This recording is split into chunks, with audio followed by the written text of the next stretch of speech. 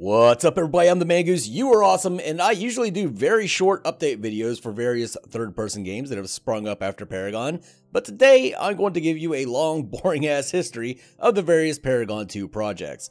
It's been quite a ride since that fateful day when Epic closed the servers down for good, and there are people still hopping on this roller coaster for the first time, while others jumped off long ago. Very few have stayed patiently with their hands and feet inside the car at all times. I am one of those few. So, if you're interested in hearing me drone on about shit that will never matter in the grand scheme of things, grab yourself a ticket, lower that locking bar, and let me guide you through the ups and downs of Paragon's resurrection. Please bear in mind that the footage I use is from the same time frames that I talk about, so if you see your favorite game looking like garbage, remember this goes all the way back to 2018. Our story begins before the story of Paragon ends. Epic originally announced that the servers would be going down for good in January of 2018. They would give us a few months to say our farewells, but April was the date set for the game's execution. You may be surprised to learn that the first state of the game for Visionary's project Phoenix Rising was released to the public in March of 2018, a full month before the Paragon servers actually closed.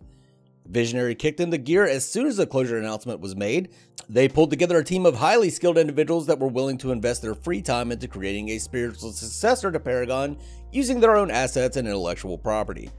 Visionary made huge strides right out the gate. As you can see from the state of the game, they already had a lot of work done on the game. March of 2018 was also when Epic began releasing the assets used to create Paragon, everything from heroes to environmental structures.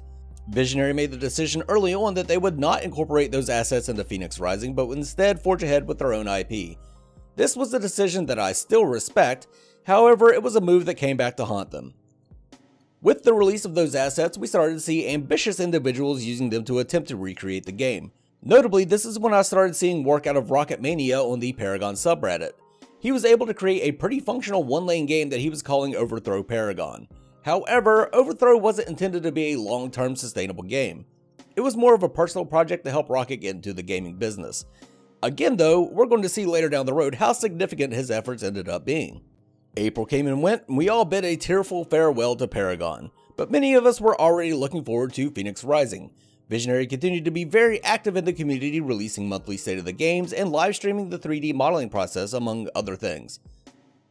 Around August of 2018, we were introduced to Unleashed Games, a company working on a Paragon successor project called Project Agora. Unleashed released a video that was mainly cinematics and added Sylphan, a popular Paragon content creator, to their team. Sylphan lent them a bit of credibility and also began interacting with the community to find ways to solve some of the problems Paragon had. During this time, you also had Braindead Games working on a Paragon successor. I don't know much about Braindead Games other than that they ended up merging with Unleashed. What I have heard of Braindead is not good. There were some documents floating around out there that indicate that Braindead's goal from the start was to simply cash in on Paragon nostalgia for monetary gain. Take that as you will. I can't say if it's true or not, and in the end, it doesn't matter much, as the real talent they had ended up being sucked up by Unleashed Games. Step forward to November of 2018, this was a huge month for Paragon projects, good and bad. November is when I first learned of Omega Studios and their Paragon prequel project called Predecessor. The original plans for Predecessor included an element system that was kind of like a Pokemon one element trumps the other type thing. This concept was eventually scrapped. Almost as soon as I learned of this project, they added RGS Ace to their team. Ace was probably the most popular of all of the Paragon creators and was invited to Epic headquarters several times. As with Unleashed adding Sylphan, the inclusion of RGS Ace brought some credibility to Omega with the added benefit of insight into what made Paragon tick. The same month, Unleashed and Braindead officially merged and incorporated. They became Metabuff, and they were calling their project Core. It was in November that they also announced their projected alpha date of April 27th, 2019, exactly 1 year after the Paragon servers closed. Along with the incorporation came Core's first proof of concept, a 6-video series that ended up being more of a presentation of various proposed ideas than an actual proof of concept. The first video of the series was mainly a hype piece reiterating the alpha date, promising 10,000 keys, and displaying the PlayStation end user agreement. Something I've had a problem with, as it gives console players some false hope. Unfortunately, this was also the month that we learned of a huge rift in Visionary Games. Not only did their lead 3D modeler have to leave the project due to his real-life workload, but internal conflict over the direction of the game and the decision to not use the free Epic assets caused many members to leave the company, some of them going over to Metabuff. It looked like the end of Visionary, however, it was announced in December of that year that the remaining members were going to forge ahead, albeit at a much slower pace. The last news we got from Visionary was that they were going to focus on building a one-lane demo for the game. And that's where the story of Phoenix Rising ends for us. The project is still going forward, but we haven't received any significant updates since. Fast forward to February of 2019 and we got our first look at the map for Metabuff's core. They allowed a selection of people to test out 2 different gray box maps and provide feedback on how to improve. I'm not entirely certain of when exactly it was announced, but it was also around this time that Omega Studios announced that they would have their first alpha test in March of 2019. Omega hit this time frame, albeit just barely, holding a 3-day alpha test at the end of the month. The first predecessor alpha is generally thought of as a huge failure, but it really wasn't that bad. They had some significant issues with netcode and a host of other bugs, but it was an alpha test.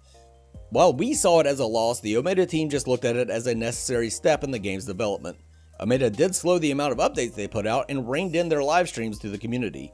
Omega's director, Sergeant Smokey, made an appearance on a podcast that I used to do in April to discuss why they didn't continue to host their alpha, what they learned, and what they needed to fix. April of 2019 also showed us the functional map for Core, which generated significant excitement in anticipation of their projected alpha. We still hadn't seen true gameplay, but being able to run around the map as Kalari certainly bolstered my personal failing confidence in the studio. This was, unfortunately, short-lived. April 27th came and went without a peep from Metabuff. This was, of course, the date that they had set for their alpha. Not only was there no alpha announcement, the studio seemingly went dark on all communication. They apologized for the delayed alpha, did not release a new date, and promised to continue working on the game. I'll touch on where they are now later on, but Core, who was at one time by far the most popular and seemingly stable Paragon 2 project, effectively leaves the story at this point. In May of 2019, we learned of a new project that claimed to be much further along than either predecessor or Core. This was Project Agora, Agora with an H on the end. I looked into these guys and they struck me as just some kids that were in a little bit over their heads. I figured I'd keep an eye on them in case anything exciting came about. Unfortunately, the news from them was that they were taking donations. After I learned about that, I did a video explaining why I felt that they were probably a scam company set up to prey upon Paragon nostalgia. They confirmed my suspicions by shutting down, restarting with a new name and website, and the only functional thing about that website was the donation button. This was the last we heard from them, and good riddance. This brings us to November of 2019, where I started to hear of a new project that also seemed too good to be true.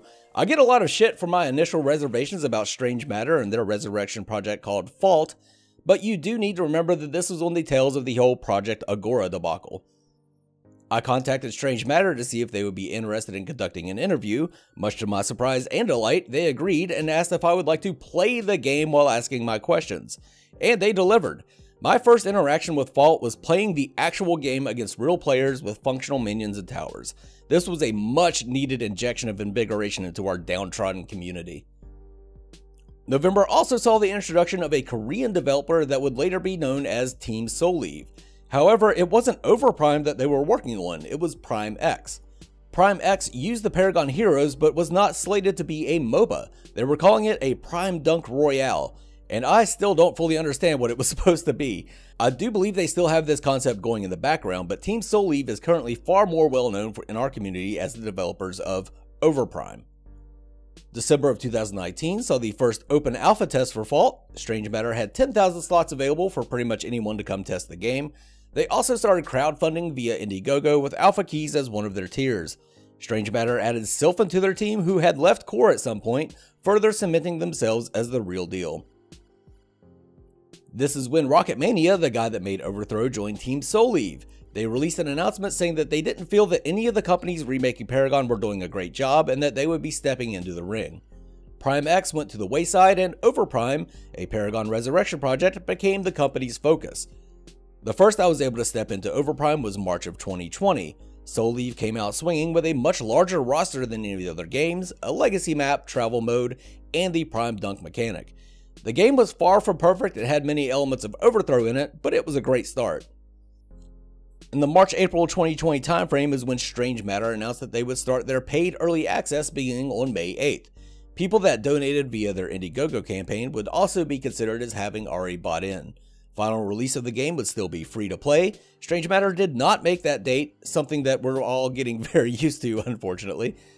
June of 2020, we started hearing a bit from Omega Studios with Predecessor as they were pulling people in that had alpha keys to playtest the improved version of their game, but it wasn't until July that we got a solid alpha for the community. People lucky enough to get a key were able to play, and this time around it was widely viewed as a huge success as they had fixed the issues that plagued their first alpha. July also saw the inclusion of a monolith map for Overprime. This was something the Paragon community had been wanting forever, the choice between playing on Monolith or Legacy. July was also when we finally got Fault's early access. The launch was plagued by technical issues with Steam, alpha keys from Indiegogo not working, as well as a variety of new bugs within the game. Although they got off to a rocky start, Strange Matter has continued to improve the game, adding new heroes to their lineup and patching in various bug fixes, balance changes, and new features. Fault has been, by far, the most stable and accessible Paragon Resurrection project. To this date, it's the only one that you can download from Steam and reliably find a match with other players. This is where the story of major updates to Fault ends, as they are a stable game that's available to anyone willing to pay for early access. The next big updates that we're currently looking forward to from Strange Matter are full release of the final product and hopefully console release in the future. In October of 2020, Predecessor held another alpha test with the addition of more heroes and items. This was slated to be the final closed alpha before the game goes into open testing. No word yet on when that will be, but they promise to improve the map and add in new heroes. During this time frame, I'm not exactly sure when, we finally got an update from MetaBuff about what was going on with Core. They have decided to switch from a Parazombie to a third-person MOBA of their own creation using their own intellectual property. I wish them the best with that. Kind of interested to see how they work that going forward. I kind of want to see what heroes they have. And that brings us to February of 2021, where Overprime released a one-lane ARAM map for their very much improved game. Team Souleve has also announced the backing of publisher Netmarble. The next big news we expect from them is Steam release of the game. And that's where we currently sit. Out of all of that, we have Strange Matter and Fault coming in late to the party, but being the first to release what I consider to be an actual sustainable game. Omega Studios, a company that started in the shadows of the MetaBuff juggernaut, have outlasted Core and forged past their failed initial alpha, and have had several very successful closed tests. Team Souleve, aided by Rocket Mania, have financial backing and a greatly improved product that really only needs Steam release to be considered a success. Is this where I thought we would be at this point? Hell no.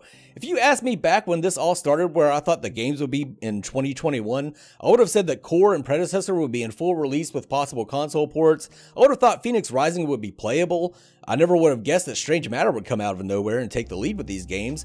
And I would have thought that Rocket Mania would have moved on from Overthrow. I guess he did, but I mean, he's working on Overprime now, so it's kind of the same. So what have I learned? Well, I'll tell you what I've learned. I've learned pessimism. Never take any update from anyone at face value. Look forward to whatever they announce, but don't expect it to actually happen until it does. Things that look great on the surface may be in the process of rotting from the inside. But I've also learned optimism. Never underestimate the power of the dedicated fan base. I've learned that there's an entire community of people out there just like me that love the dog shit out of Paragon to the point of obsession. Good faith is sometimes rewarded, and these games really do have a future. That's all I have for now. I tried to be as complete as possible with this history of projects, but I'm sure I left something or other out. Please let me know what I missed in the comments below. Like and subscribe if you enjoyed the video, but for now, this is the Mangoose signing off. You guys have a good one. Mangoose!